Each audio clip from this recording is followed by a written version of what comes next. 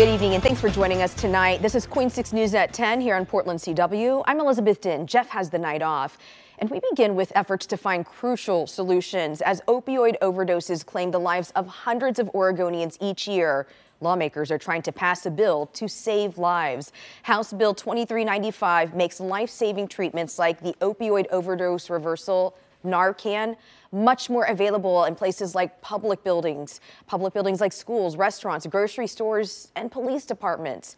It removes all liability to anyone who is in good faith trying to revive someone.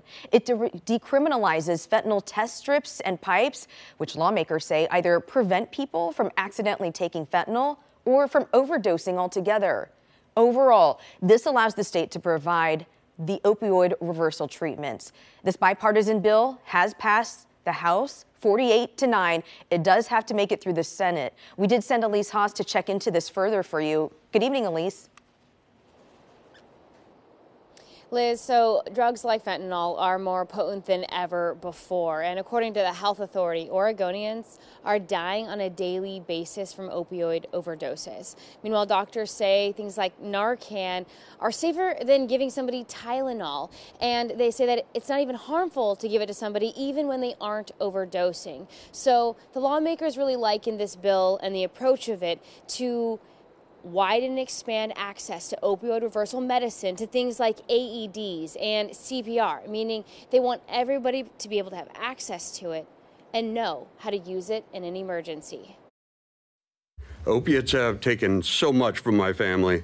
As Oregonians struggle with losing loved ones to overdoses, we must do everything in our power to minimize the risk to our children and to our communities. Representative Maxine Dexter championed the opioid harm reduction bill to improve access to overdose reversal treatments like Narcan and other tools like fentanyl test strips, which can be used to prevent someone from accidentally taking the deadly drug. There's no recovery in death.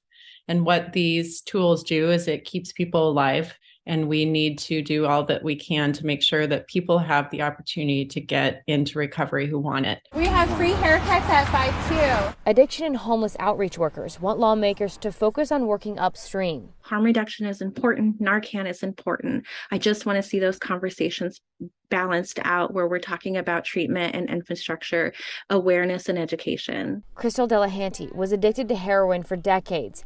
Now in her recovery, she's made it her life's work to help others struggling with addiction on Portland's streets. I will tell you 100% that I have conversations all of the time where somebody just wants to get into treatment, and sometimes the only thing I can hand them is Narcan, and that breaks my heart. While she's not against harm reduction efforts like House Bill 2395, she hopes lawmakers start pushing for more preventative action. We are fully aware of our failure to supply enough opportunity for treatment. Representative Dexter says lawmakers are committed to correcting the lack of treatment, but that good change takes time. While her bill won't solve the opioid crisis, she and her supporters say it will save lives. And this has passed the House, and of course it still needs to go on to the Senate, and it could take until April until the Senate gets to be able to vote on it. We'll follow that closely, but lawmakers say that if it does end up passing the Senate, that it could take effect pretty swiftly. Reporting live in Portland, Elise Haas, Queen 6 News.